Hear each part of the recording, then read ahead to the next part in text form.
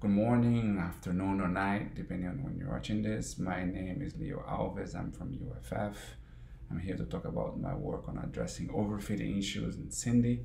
This has been sponsored by SINPQ, also the US Air Force, and it's been doing in collaboration. This work has been done in collaboration with some folks at the Mechanical and Aerospace Engineering Department at UCLA. So in general, we're going to talk about the use of SINDy for model development. Right? Model development has been traditionally done, as it's known in science, modern science, from first principles. This is what's been proposed by Galileo from the beginning. This is what, for instance, as everybody knows, that Isaac Newton has done when he developed his laws of motion from first principles using calculus in his experiments. But this can also be done using through data-based approaches, and this is nothing new.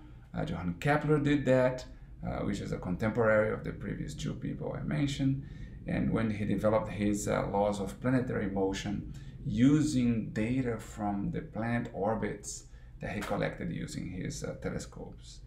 And so what we're going to focus on is on the use of machine learning to do that, and we're going to focus on a specific aspect of machine learning that is known as symbolic regression, which is nothing but the use of regression analysis to search for models that best fit the available data. And so to mention a few papers on symbolic regression that really has brought it to the forefront of machine learning is the work of Lipson and co-workers, in which they use genetic programming to identify these nonlinear differential equations that model data.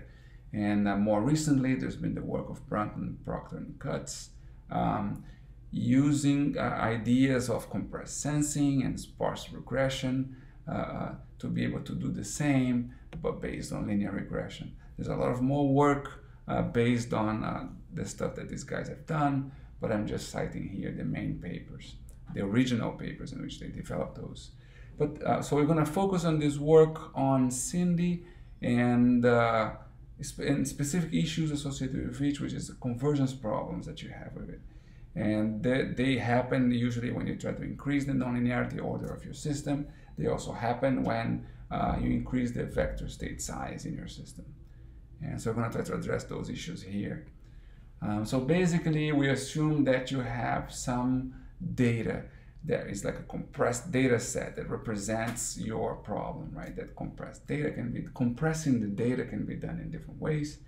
For instance, with projection methods like caloriking, you can use principal component analysis, or for instance, like orthogonal decomposition, dynamic mode decomposition. There's a number of ways in which you can do that, and then you can build a system of equations like that, in which you have your state vector size and you have your state function.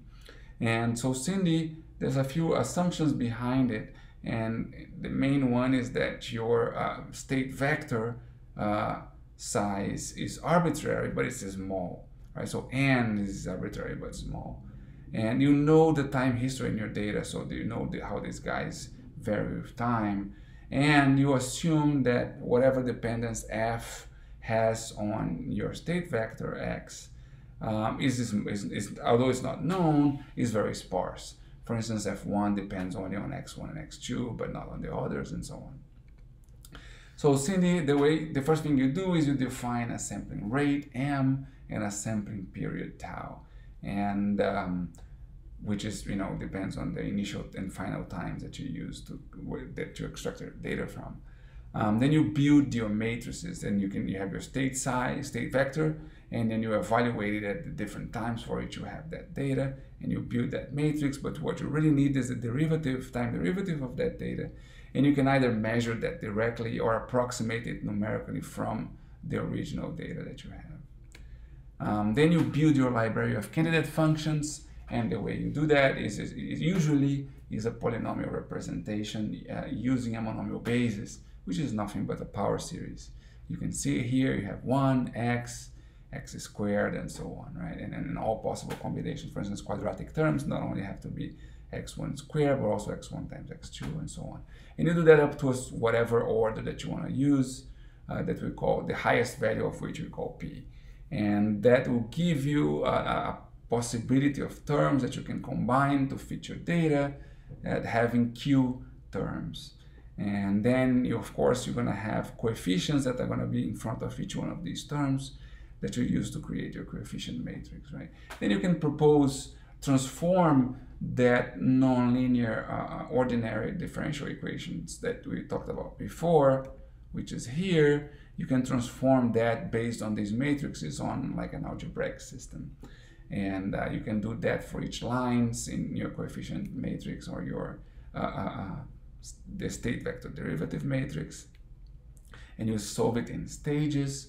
And of course, you do linear regression to find out which coefficients you need to put in front of these terms in order to fit the data for x dot. And you do that.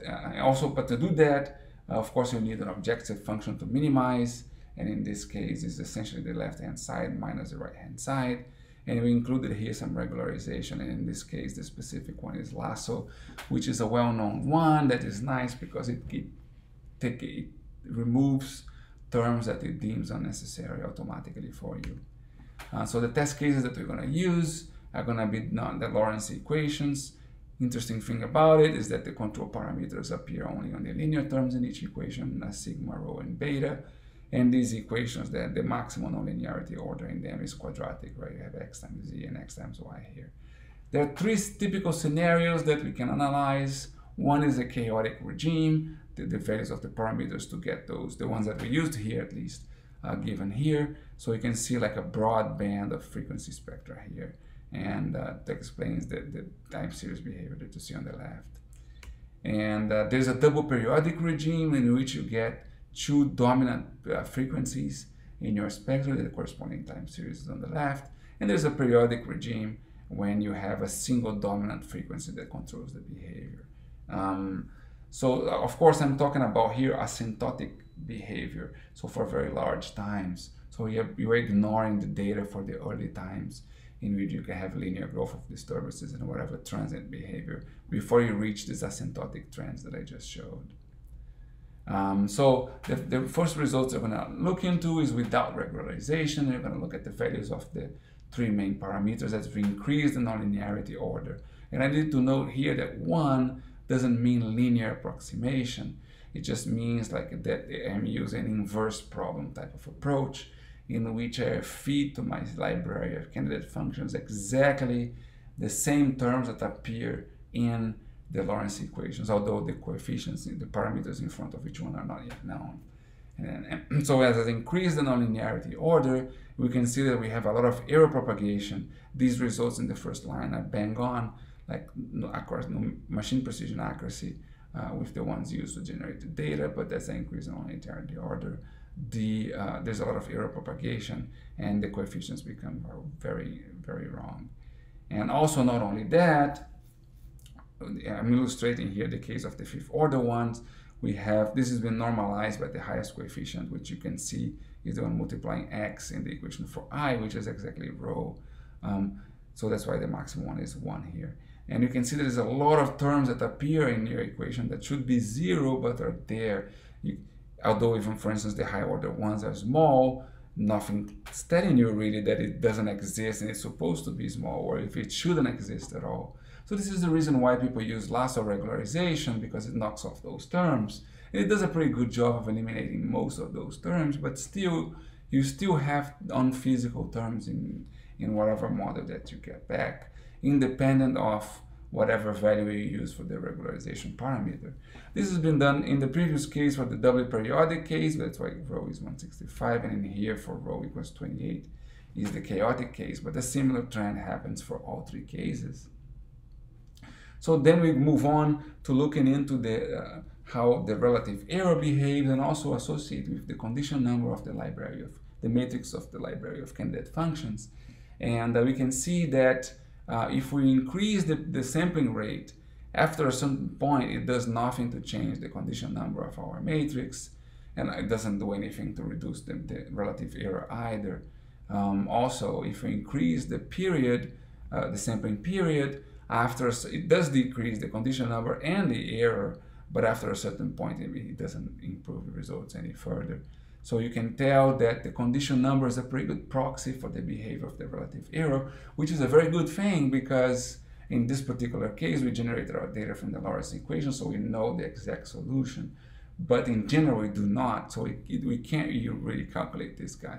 So knowing that the condition number, which you can calculate for any problem, is a good proxy for this behavior is a good thing. Just noting that for very small sampling rates, the condition number decreases because the matrix size decreases. But we don't have enough data to create a proper model for our data. That's why the error is still large. So if you understand that, then you can use the condition number as a proxy for your relative error. And in this last plot, you can summarize our results. And we show that as we increase the nonlinearity order, the condition number of the matrix associated with the library of candidate functions increases, which means there's more error propagation, which is why the relative error also increases. A less intuitive thing is that the chaotic condition is the one that produces the smallest condition numbers, although it still increases with the nonlinearity order, and also largest errors, smallest errors, which is sort of counterintuitive. But if you understand that the fact that the solution is chaotic probably moves that matrix towards more of its elements having a random distribution of values, and we know that matrices that are generated with whose elements are generated randomly, they have very small condition numbers. You can prove that. So maybe by being a chaotic behavior or moving towards that scenario, that's why the condition number decreases. And also a way to approximately calculate the condition number is the ratio between largest and smallest eigenvalues. And as you go to periodic and double periodic conditions, the eigenvalues move away from the unit circle, so that ratio becomes larger, which is probably why the condition number also increases in those cases. So to summarize, it turns out the library of candidate functions has a van der Monde structure, right? And van der Monde matrices are known to be U-conditioned.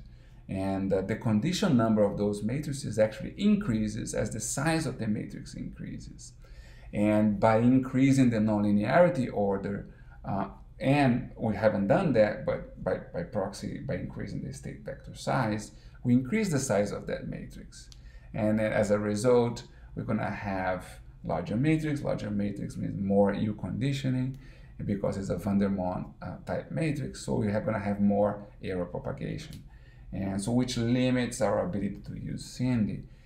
The reason why these things happen is because we have chosen a monomial basis for a polynomial representation, and so as a next, that's why it has a van der Monde type of structure. It's a well-known fact from interpolation theory and numerical analysis.